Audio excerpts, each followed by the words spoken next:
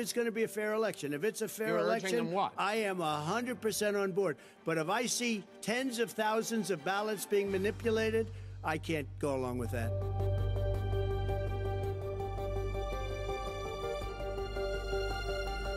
The American people will decide who the next president of the United States will be, period.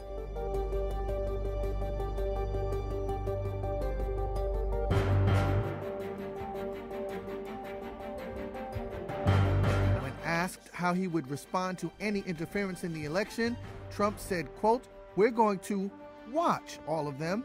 We have to be very careful."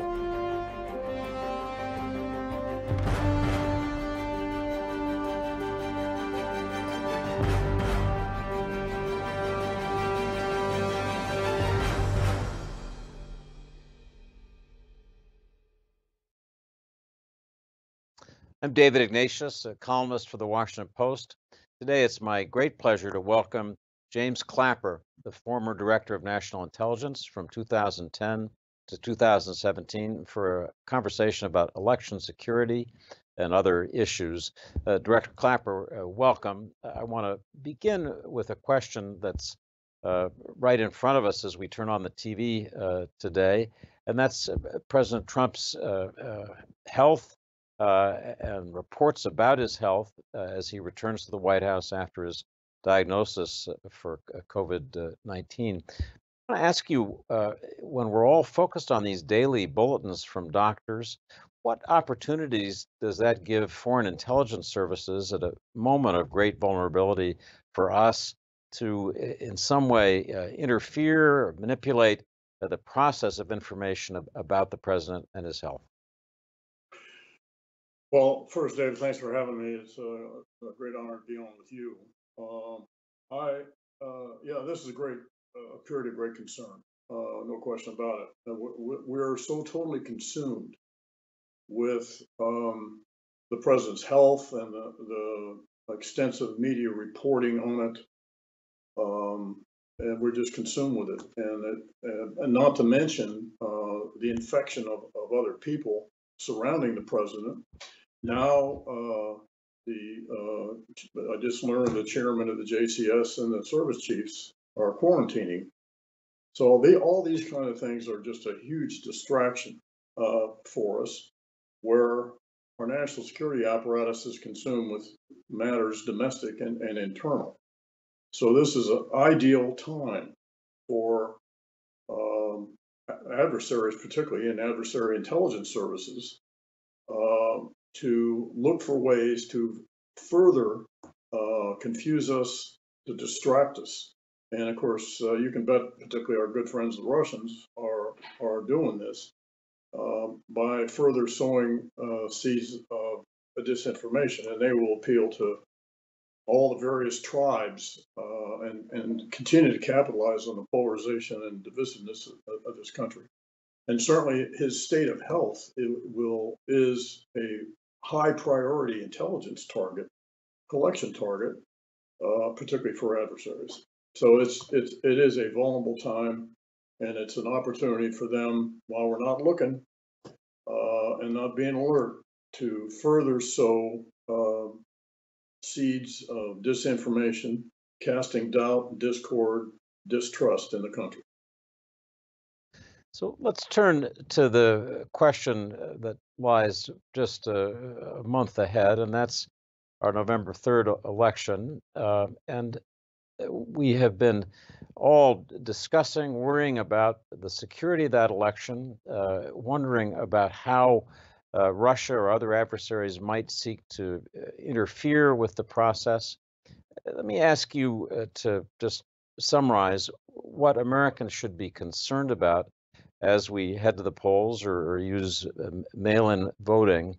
How do we keep this election, keep our democracy safe when there's such an obvious desire to interfere and manipulate? Well, I think, David, first, just to set the stage here a little bit, I think there's a kind of a high-level point I would like to make, which is when we speak of or think about or worry about election security, for me, it kind of falls into two broad bins. And I think you know, I've talked about this before, but I'll just, again, as a stage setter, make this point. First, of course, are the cybersecurity dimensions, securing voter registration rolls, securing anytime there's a computer involved, whether it's accommodating votes, taking votes, collecting them, computing them, compiling them, and reporting them.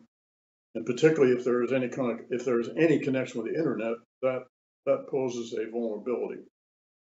But I think a lot has been done to secure the voting apparatus as an enterprise, acknowledging the fact it's very decentralized. You know, 50 states and the territories, some 3,000 counties, and I don't know, countless precincts. So it's very decentralized. It's not run by the federal government. That is both a strength and a weakness, because it makes it very difficult for an adversary to, on a broad scale, interfere. I also think there's been huge, probably, I don't know for sure, but it's from what I read, lots of improvement since 2016, when we were enduring a broad gauge attack by the Russians then. The other bin, though, and the issue, and the reason I make this distinction, because these are things we can work on and have been worked on. DHS, FBI, and state and local officials, I think, have done a lot, even though I think you'd find, if you did a survey, that probably it's uneven. The other bin, which is, to me, much more problematic, and this is the what I'll call cognitive security or intellectual security. In other words, how do we arm ourselves against the misinformation, the information operations warfare that we're enduring? That is much more difficult, because it requires individuals to question what they see, read, and hear. So I just want to make that point. Because of the decentralization, I think the voting process, I'm pretty confident in it. They haven't seen, to the best of my knowledge, the reconnoitering, I'll call it, that went on in 2016, in the run-up to the 2016 election. That is, where the Russians clearly were exploring, reconnoitering voter registration rolls, or some state apparatus, piece of the state voting apparatus. And although we didn't see it in all states, I think the assessment was that they tried this in all 50 states. And we haven't seen a lot of that, and we haven't seen so far hacking, which of course is forensically easier to trace. That's why they're better served to, and which I think they're doing, is just do the misinformation business, the information warfare, fake postings on social media and the like, to mislead, to suppress voting, to discourage people from voting.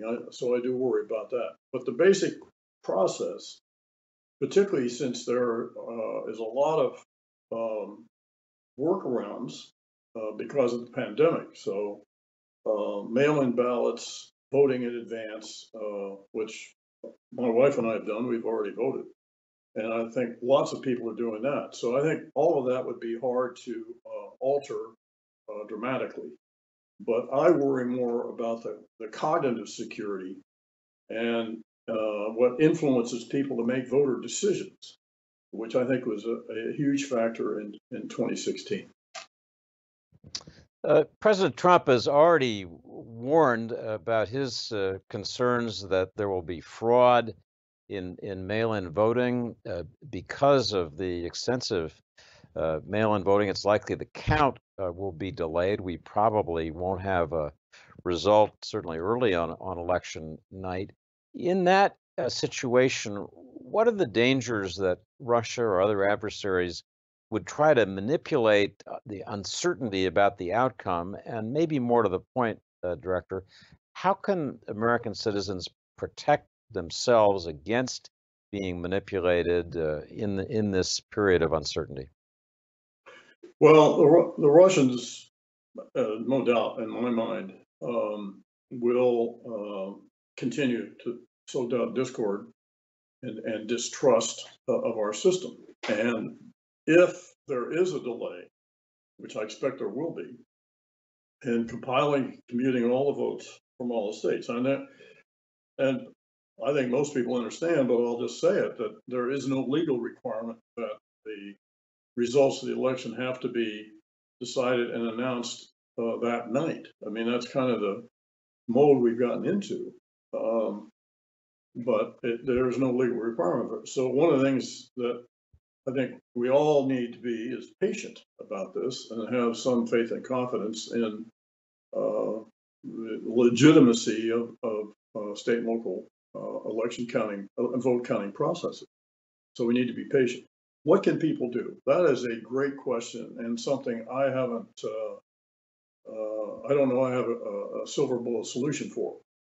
Now, the Rand Corporation has put out some books on what they cleverly and aptly call truth decay, which is the general skepticism about facts, data, and objective analysis, and it manifests itself in all kinds of ways here. And it's not just endemic to this country. Other countries have the same problem. And it's been going on here for 10 or 20 years, and it's not initiated by President Trump, but he certainly amplifies it.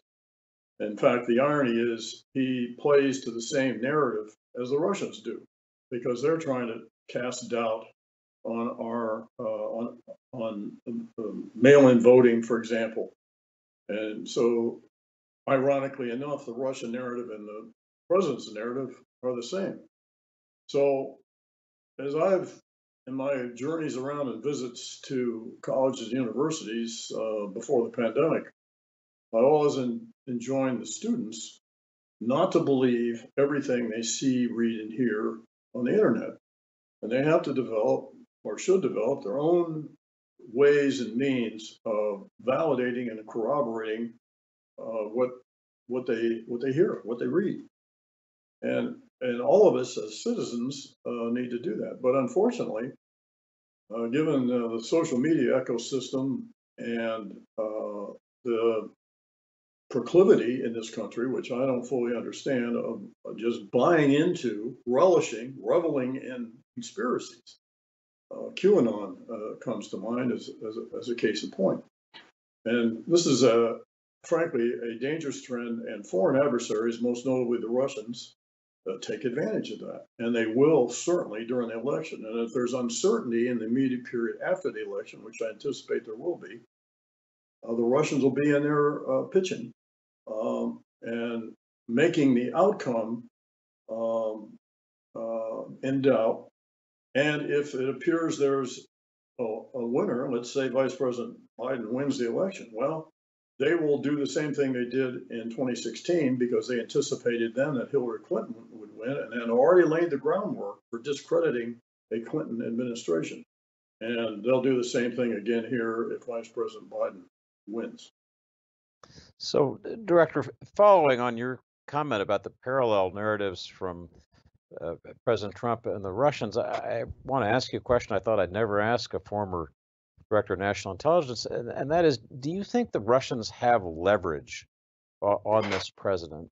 And beyond that, do you think we'll ever have a definitive answer to that question of whether they have something on him or not? Well, I'll answer the second question first. I think someday, somehow, yes, the truth will come out. And of course, this is something that has been widely speculated about ever since 2016. And I don't know. I do wonder, of course, about as everyone does, about the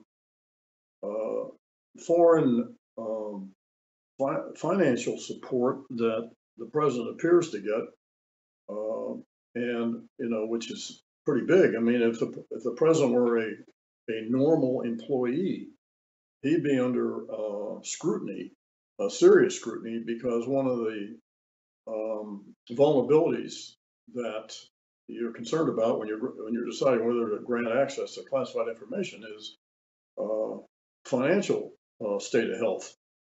And so obviously, I think the New York Times revelations about the president's income taxes, and which are not definitive about where he's gotten foreign funding, would lead to speculation that if the Russians have something on them, it has to do with finances. But again, this is purely speculation. I don't know. But I do think that at some point in time in the future, that the truth on this will emerge.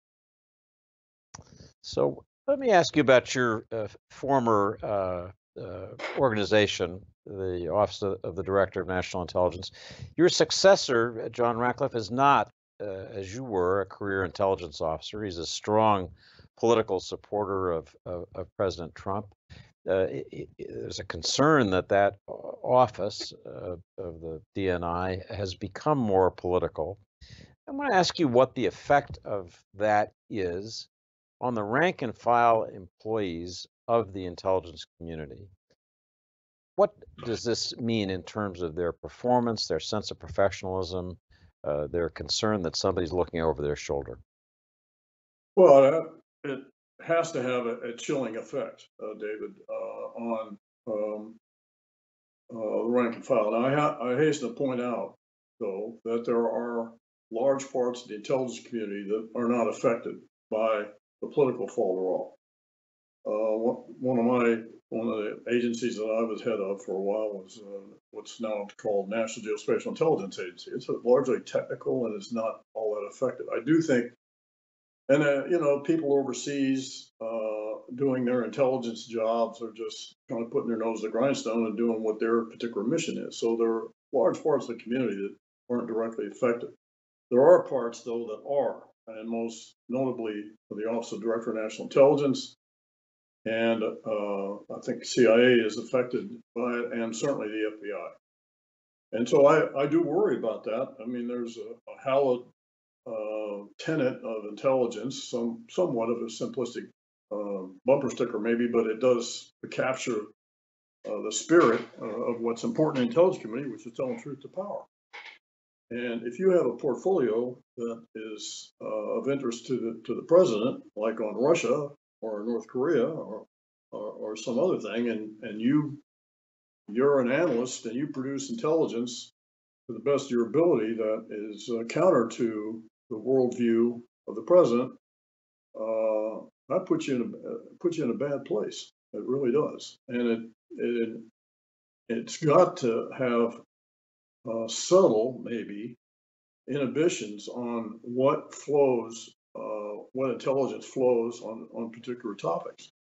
And this is not good. Now, having said all that, I hasten to point out as well that policymakers, to include policymaker number one, always have the option of ignoring, rejecting intelligence that they're presented.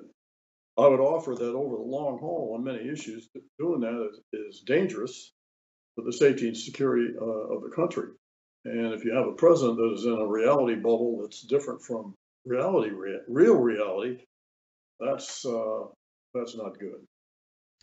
Let me ask you about one specific example that worried me about possibly pulling punches by the IC, and that was the decision not to give a public worldwide threat assessment. I remember that was never your favorite session, but you did it, and it was important. What's your feeling about that no longer being public, being done in private, but presumably for fear of avoiding offending the president? That's right. I never liked those sessions. It's awkward when you're basically trying to talk about classified subject in an unclassified setting. And I found it amusing and ironic that Director Ratcliffe dredged up a letter I wrote, I don't know, 2012 or 2013, way back when, trying to avoid these public hearings.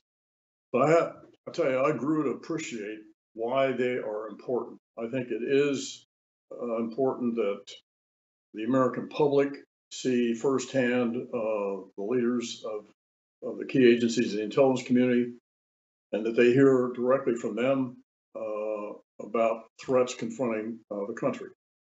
And yeah, I didn't like them, but I do think that is a important function that the DNI and the other leaders of the intelligence community need to perform. And they're not doing it right now. And obviously, after the experience of Dan Coates, when he, in fact, I think it was the last time we had such a hearing, and said something, and he spoke truth to power and did so publicly to his great credit, and got hammered for it by the president. You need to go back to school and all that, because Dan said some things which represented the best judgment of the intelligence community, and he and others got criticized for it, and that is not good. American people should hear the unvarnished truth from the leaders of the intelligence community. So I'm going to let that be our final word, the unvarnished truth from the intelligence community. That is what the public wants and needs. Unfortunately, that's all the time that we have. I want to thank you, Director Clapper, for spending this time with us and with me. Thank you very much. Well, thanks, David, for having me. It's great to be on with you. So, folks, we have much more of our program on election security and disinformation coming up. In just a few minutes, my colleague Joseph Marks will be back with disinformation experts Graham Brookie and Ashley Bryant. So please stay with us.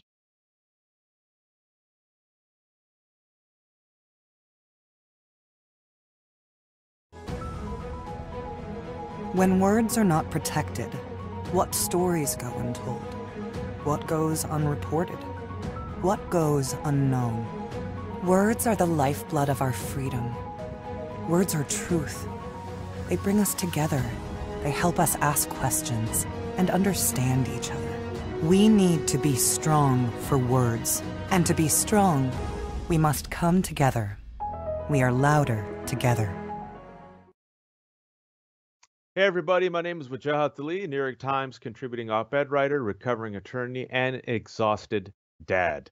I'm joined today with Suzanne Nossel, and we're going to talk about how disinformation might impact free speech in the days ahead. Suzanne is the CEO of PEN America, a free speech and literary organization, and also the author of this wonderful book, Dare to Speak, Defending Free Speech for All. I actually read the book. She did not ask me to promote the book. It is very helpful for today's conversation. Suzanne, thank you for joining me. Thanks for having me, Waj. And you can Venmo me $10 if you want for promoting the book. I know that you, in particular, in PEN America, have been doing a lot of work in tracking the impact of disinformation on this country. Specifically, just to start us off, why is disinformation a free speech issue to you?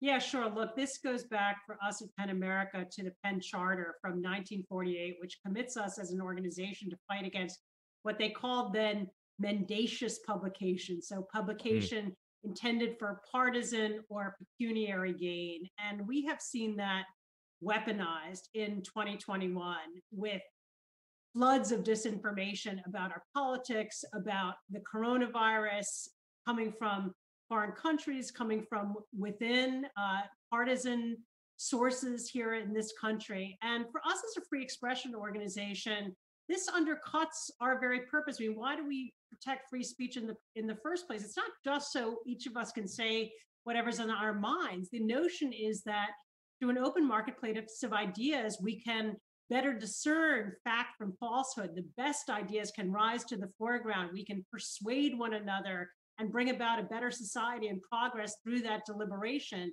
Now, when the marketplace is flooded with disinformation, with messages that are coming from unknown sources, with shadowy motives, people trying to make a buck or to take over our democracy and interfere with it, that process is undercut. We don't know what we're reading. We can't make sense of it. We don't know what to credit and what not to credit. We have to be skeptical about everything we see and hear. And so for us, this is a clear threat to healthy civic discourse, and we're committed to fighting against it. So we all need some good news. So give me some good news, and please tell us what exactly PEN America has been doing to fight and combat disinformation?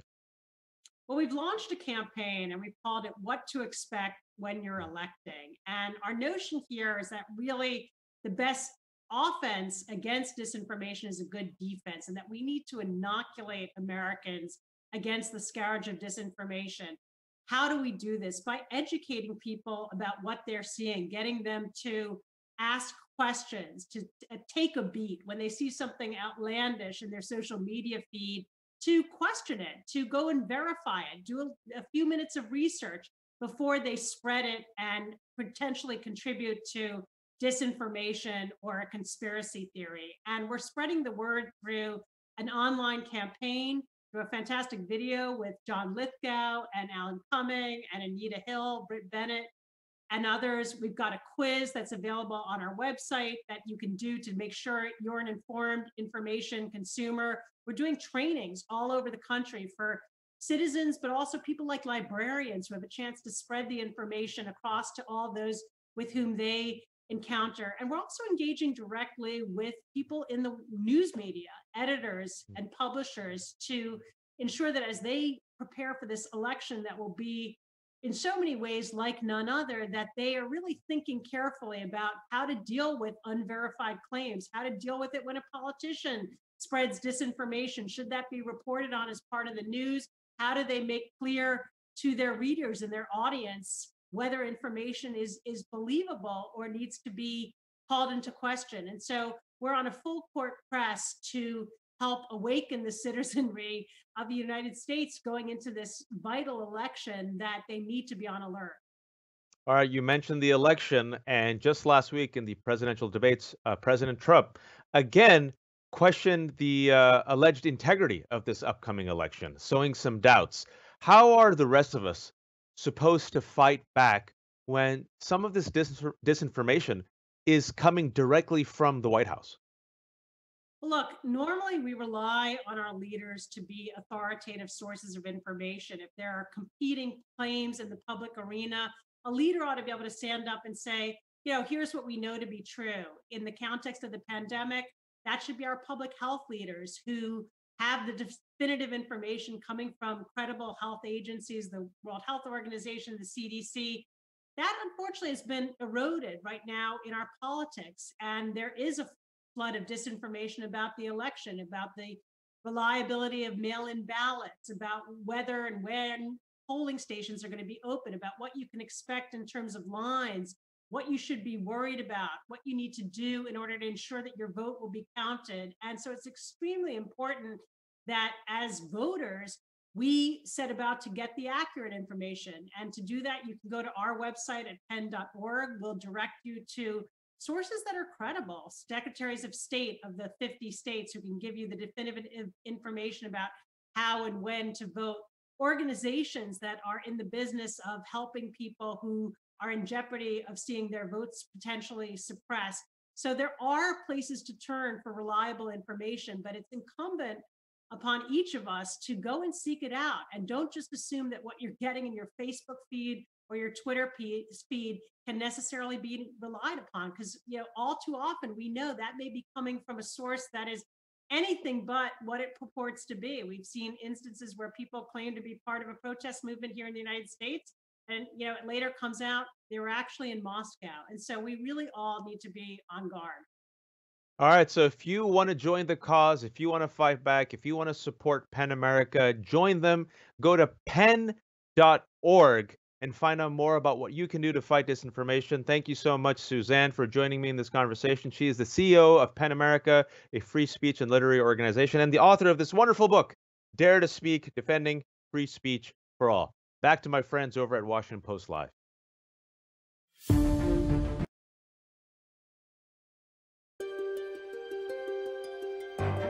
I hope it's going to be a fair election.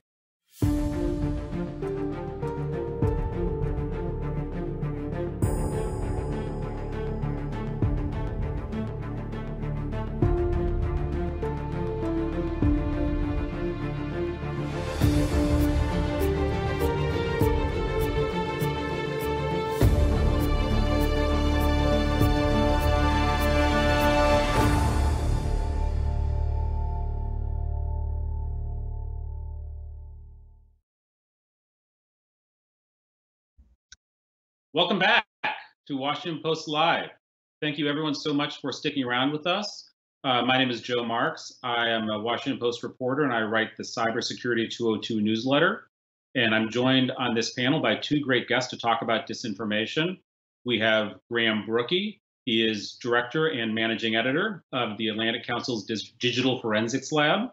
And we have Ashley Bryant, who is co-founder of Win Black. I'm going to say this wrong. Win Black Palante. Yeah. I apologize. A group focused on combating disinformation that targets Black and Brown communities. Welcome, both of you. Thanks for having us. Thank you. So Graham, I want to start with you. You heard former Director Clapper say in the previous panel that the president's message on unfounded information about mail voting and Russia's message are relatively similar. In this election, are we in more danger from disinformation that is from domestic sources or foreign sources? Yeah, that's a great question. And I mean, the first point is that disinformation is a challenge that doesn't recognize our neatly defined borders around the world. And in this election in particular, there's no question that the scale and scope of domestic disinformation is far greater than a foreign adversary could ever do to us. But one really important point is that that doesn't take away from the very serious national security threat that is foreign interference operations from adversaries like Russia. The other point about that is that the domestic demand and very robust supply of disinformation makes us more vulnerable to foreign adversaries. And Ashley, the Senate's report on Russian interference in the 2016 election found that there was no group that was more targeted by disinformation than African Americans. Can you tell us about that and what your organization is doing to try to combat it? Sure. You know, I mean, this is just a continuation of voter suppression tactics. It's no different than the poll taxes, the literacy tests. I mean, this is the weaponization of digital media in order to continue suppressing the Black and Brown vote. What we're seeing, you know, coming out of 2016 and well beyond and before is really the impetus for Win Black Palante. We started this rapid content operation and monitoring system about 8 or 9 months ago in order to really step into the gap where we felt like folks weren't investing in the resources needed to really combat the misinformation and disinformation that we're seeing targeted to Black and Latinx voters. And so what we've done is create a model where we're keeping a pulse on this disinformation. We're looking at the trends, we're working with our research partners, but quite honestly, the secret sauce is our network. We've built a network of over 200 or 300 organizers on the ground across 15 states. And we're working with these groups in order to give them the content that we know that's going to be resonant and it's going to move Black and Brown voters and serve as a counter to the misinformation and disinfo that we're seeing in the space. And what kind of campaigns are you seeing that are targeting Black and Latinx voters? What are the phony narratives and what are your counter narratives? Sure. I mean, we're seeing everything from, you know, we have this Democratic plantation narrative that we saw bubbling up over the last couple of weeks. You know, obviously, we are also seeing operatives that are posing as Black activists that are using cultural language that is relevant to the Black and Latinx communities and building these communities and groups on Facebook, on Twitter, on Instagram, but ultimately trying to depress the vote. They're trying to depress Black and Brown voters and make folks feel as though we're not wanted in this democracy. And so, you know, beyond just the Democratic plantation, we're also seeing the Black Lives Matter movement being thrown against Black and Latinx, but also the divisiveness. What we see is these bad actors knowing that when Black and Latinx voters show up together at the polls, we show up stronger and things change. And so what they're trying to do is draw this line of demarcation. They're using the Black Lives Matter movement and uprising and flipping this narrative as if Latinx communities aren't welcome to march in the streets with us. They're using these narratives as if the Black Lives Matter movement is somehow against family separation. We're seeing a lot of conservative and right-wing voices in the space really just completely distorting the actual purpose of the movement, but using that to divide our two communities from really participating in this democracy together. Graham, a lot of what Ashley is talking about seems as much aimed or even more aimed at sowing division between people as it is any particular political end. Does that jibe with what you're saying? Yeah, absolutely. I mean, the point of disinformation is to drive us further away rather than closer together. And the thing that democracy depends on is a shared set of facts in order to make collective decisions together. That's what we're going to do this election season. That's what voters are already doing when they're voting by mail or voting early. And disinformation is designed to, seep through the cracks of any policy that we create against it, which is a point that Suzanne made in the last session. But it's also designed to just make us more angry, make us a little bit more partisan, and detach us a little bit more, again, from facts that an informed electorate absolutely needs to show up and make decisions for ourselves. Hey, Graham, what does Russian disinformation look like now? And is that different from what happened in 2016? Yeah, I mean, I think that the things that we see from Russia are, first and foremost, it's a matter of record that they mounted enormous influence operations and interference operations in both 2016 as well as 2018 midterms. And what we see right now is, yes, a shift in tactics because there is increased scrutiny. Russian interference is now a kitchen table topic in the United States. When you talk to, people in Ohio or people where I am in Colorado, they're like, oh yeah, no, there's Russian trolls on Twitter. I know something about that. And so with increased scrutiny, tactics change. And what we've seen from 2016 to now is in 2016, there was a hack and leak operation, which Director Clapper mentioned in his session. And that was the most successful component of what Russia tried to do. There was also a lot of online activity targeting specific demographics, much to Ashley's point. And driving up as much online engagement. What we saw in 2018 was trying to drive that online engagement into action in the real world. And now in the lead up to the elections here in 2020, we see all of those tactics. We see, throwing everything at it to see what works and what doesn't. The good news is a number of those things have not worked. We know from Microsoft disclosures, I think 3 weeks ago, that they absolutely tried a hack and leak operation. But you're not reading about leaks in the newspapers right now, which I think is generally a good thing. And so as scrutiny increases, the tactics shift and get more sophisticated, but I think we're a little bit more prepared. Again, that doesn't take away from the seriousness of this national security issue. And some of it's also jumping off of social media, right? And getting into sort of phony articles by mainstream media. Absolutely. I mean, there's a huge amount of amplification. I think that, as you know from your own reporting, it's highly unlikely that you're going to find, strict command and control and coordination in closed channels, right? There's not the editor-in-chief of the Russian Internet Agency, research agency, coordinating with alt-right trolls in a WhatsApp chain saying, here's what we're going to launch on Tuesday. But the amplification of those narratives is the same, and it has the same impact on a larger audience. And so that's where we're talking about more resilience and individual users kind of knowing what to do when they see disinformation on the internet. Ashley, I want to jump to an audience question for you. I apologize for reading it. This is from Erica Goodman from Pennsylvania. Do you have a sense of how many Black voters could be affected by disinformation campaigns in this election? And if so, where do you get those statistics from?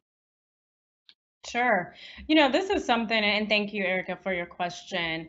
This is something that we're tracking very closely, but I'd point to, just last week, there was an expose around the 2016 Trump campaign that was very clear that they targeted 3.5 million Black Americans with disinformation in order to dissuade and deter, literally labeling Black Americans as deterrents in order to prevent folks to go to the polls. So that alone just gives you a number, and that's 4 years ago. We know that each year that this has gone on, it's evolved the same way that the internet evolves, right? And so as we're preparing, we're looking at the vote gaps in our battleground states. We're looking at the number of registered voters or unregistered Black or Latinx voters. And so we're really doing some very complex targeting as we think about how are we meeting folks with the messages that is going to counter this misinformation and disinformation, educate voters. But as Graham talked about, we actually have to educate voters on how to spot this, what they should be looking for. But it's also just as important to use these proof points. This is not what we're imagining. It's not what we're assuming is going to happen. We actually have the proof. We have the data showing that the Trump campaign intentionally tried to get Black Americans to not show up to the polls. Voting is not a partisan issue. It should never be. Voter suppression is not a partisan issue. This is actually a threat to our democracy. We should want to have a country that wants to hear and wants to amplify the voices of every voter in every corner of this country. The fact that it has become a partisan issue really shows the line in the sand of where we've gotten to as a country. And it's no different than where we've been. And that's the problem. There is no change here. It's just getting worse. And we have to be vigilant with projects like Win Black Palante in order to create models that we're keeping a daily pulse on what's happening here. We're educating Black and brown voters. We're encouraging Black and brown voters to show up and be present. And we're doing the work and building the infrastructures that are needed to actually combat these voter suppression tactics and add an accountability, not just to the platforms, but also to the actors, and some of which, being this administration, are contributing to dissuading, confusing, and distorting the information that is needed to have folks be participants in this process.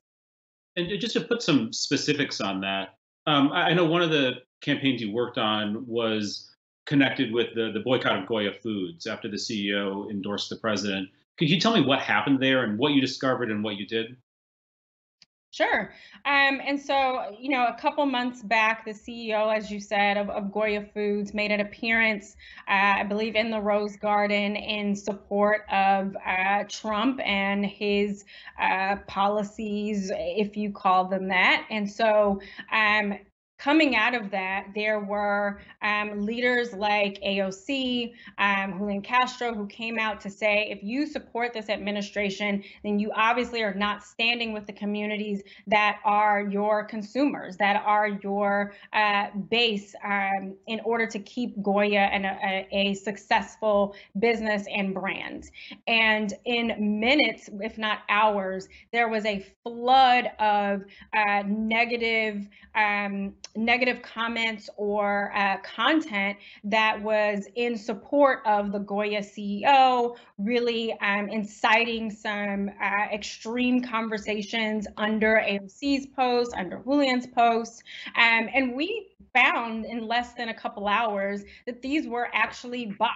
These were automated posts. These weren't actual supporters of Trump or the administration. These weren't real voters or constituents. These were actually bots that were deployed into the social space to give the perception that there's a larger support for Goya backing Trump and his policies versus the opposite. And so this is another observation of where our group was able to identify this and start to work with our partners to flag this to Facebook, to flag this to some of the other social platforms. And it's not that hard. Regular folks can't make 7,000 posts in 1 hour, right? And so when you think about these platforms, there are some complex algorithms that make social media the fun, place that it is. But the same science and engineering that goes into building this sense of community can also go into protecting our democracy, protecting the voices of real folks, and really protecting us against this disinformation tactic. Graham, Ashley was talking about flagging these things to Facebook. How are the social media companies doing at this now? Well, it depends on what you're talking about when you say this. A number of the teams at social media companies have gotten very, very good at looking at things like coordinated inauthentic behavior, or what they would call coordinated inauthentic behavior, especially from foreign sources. So there have been a number of disclosures from Facebook, from Twitter, from Microsoft, from Google, all saying, here's what we see foreign actors doing on our systems. Here's what that looks like. Here's some context. Here's some evidence. That said, another category is, of course, public health misinformation. I think we can all kind of wake up in the morning and say we should downgrade or do content moderation on things like coronavirus misinformation. In fact, this morning we had a very prominent example. Facebook outright removed a post from the president while he was downplaying the threat of coronavirus against Americans. And so everybody is kind of, yes, we should both upgrade objective information or fact-based information, accountable information, while we should downgrade or remove misinformation about coronavirus. But the third category is the platforms are inherently reactive to, and it's because they become a target of this in and of themselves, and that's political disinformation.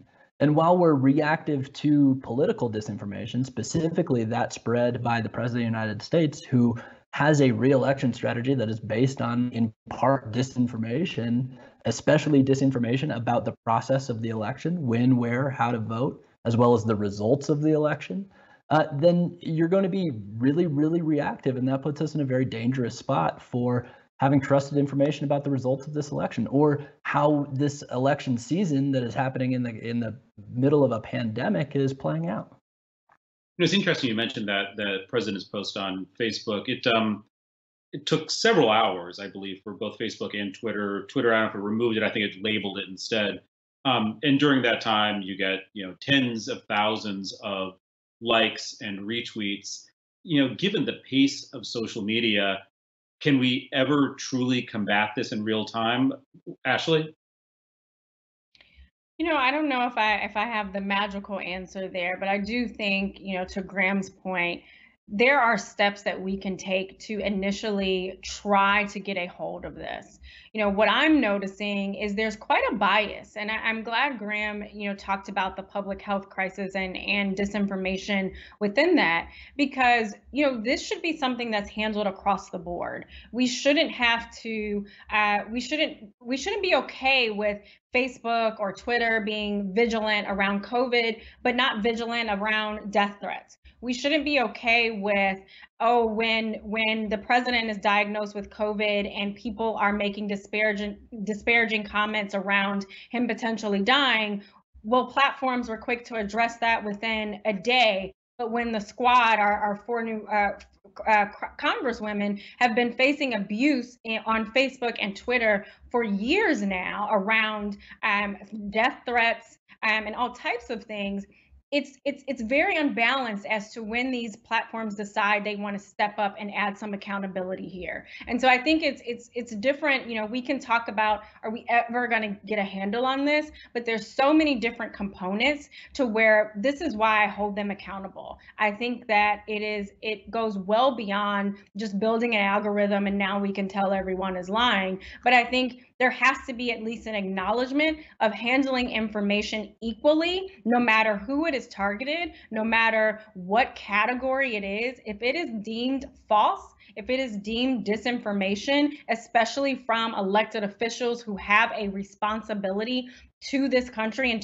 to our residents of this country, then it should be handled equally across the board. And to me, that's the first step of accountability. And we can work through the science and the engineering behind it. But that, to me, is the initial step. Graham, the intelligence community has talked about disinformation campaigns this election cycle from Russia, China, and Iran. Can you explain the difference between these three? Are they all the same? Should we be paying more attention to what Russia is doing than the others? Or is this all in one big pile? It's all in the same category of foreign interference or foreign influence. But I think that calling them all equal in the scale and scope of activity is, the evidence just doesn't bear that out. And so what we've seen is, first and foremost, as a way to frame this, on August 7th, the ODNI or the Office of the Director of National Intelligence released an assessment that said, as you mentioned, Russia's at it and China's at it, Iran is at it. And since they've mentioned a few other actors, foreign actors. And what they didn't mention, or what they did mention was, here's what all of those actors think. Here's what our assessment is about what all these actors think. What they did not mention was, here's the scale and scope of activity that we see from each one of these actors. And that is more valuable information in building transparency and building resilience against that threat of foreign interference than just kind of what the views of any given country are about the US elections. And so what we've seen in evidence, especially through what we're calling our foreign interference attribution tracker, which is an independent rating system to basically say, okay, if somebody says the Russian bots are at it again, or if somebody says China is spreading disinformation, it's a way to say that source is credible, that source is transparent, here's the evidence that goes along with that. And what we've seen is that the scale and scope of activity in this election from Russia is far greater than any other foreign adversary. And that's bared out in evidence from sources ranging from disclosures from tech companies, from disclosures from government or government officials, and disclosures from, frankly, media, where they're seeing any number of source material in the material that they're covering. And so the scale and scope of activity from Russia at this point is far more aggressive. And I would categorize it as this kind of approach which has been consistent since 2016 of engaging, infiltrating, and then trying to drive people a little bit further apart rather than closer together, right? That chaos theory again. Whereas what we have typically seen from China is a little less aggressive approach. It doesn't mean it's any less serious, but it's more kind of present and persuade in what they would call discourse power. They very much want people to agree with them, especially the diaspora community, the Chinese American diaspora community, and especially not necessarily Americans, but people closer to their geographical remit, so Southeast Asia and other places. And then we see kind of the same thing from Iran, where it's this present and persuade. Find people that are predisposed to maybe think that the United States has not always been a uniform force for good in the world, and then give them a little bit more of the Iranian viewpoint to push them a little bit further down that road. And so that's a lot different than creating things like Facebook groups and then trying to get Americans to go into the street to create protests. And again, you're going to see a variance of approach, especially from a wide degree of authoritarian countries. But that doesn't mean that they're equal threats. And that's something that we need more transparency. It's something that we need more evidence, especially from government, which has the unique ability to tell Americans about that. Can you break down that distinction, especially between Russia and China, as it relates to the upcoming election? They've also said that Russia prefers that Trump be reelected. China prefers that Biden be elected. Is there difference in the scale of how they're trying to achieve that? Yeah, I think that's absolutely right. There's a difference in what they're doing to achieve those ends. But I would also push back a little bit on the assessment of kind of viewpoints from both of those foreign actors. And so one very, very, very small network that had very limited impact that was disclosed by Facebook, but attributed to actors in China, was actually both pro and anti Donald Trump and pro and anti Joe Biden. And so the kind of very simplistic binary of either they're for or against any given candidate doesn't fully explain their strategic kind of approach to influence operations. And frankly, it doesn't drive at what they're actually trying to do, which is make America a little bit less of a formidable adversary or competitor on the international stage. That said, and to your question, again, the aggressiveness, the egregiousness of Russia's activity targeting the United States and targeting the United States electoral process and democracy, the democratic discourse more broadly, is far more, again, aggressive than what we've seen from China. And that doesn't mean that we're going to have massive disagreements or massive competition. It doesn't mean that China is going to not spread disinformation. They absolutely are. We've seen a notable uptick in disinformation from China in the context of coronavirus. But their approach to election interference is just different. And without having that kind of understanding of the threat space, we're going to be explicitly backfooted in trying to protect that information space. So we're running out of time. We have just about a minute left. I want to close by asking you, Ashley, we are in such a weird time with a pandemic across the nation, the president infected, the Joint Chiefs of Staff now quarantining. When the world seems a little bit like a conspiracy theory, does that make it harder for you to combat disinformation and spread correct information?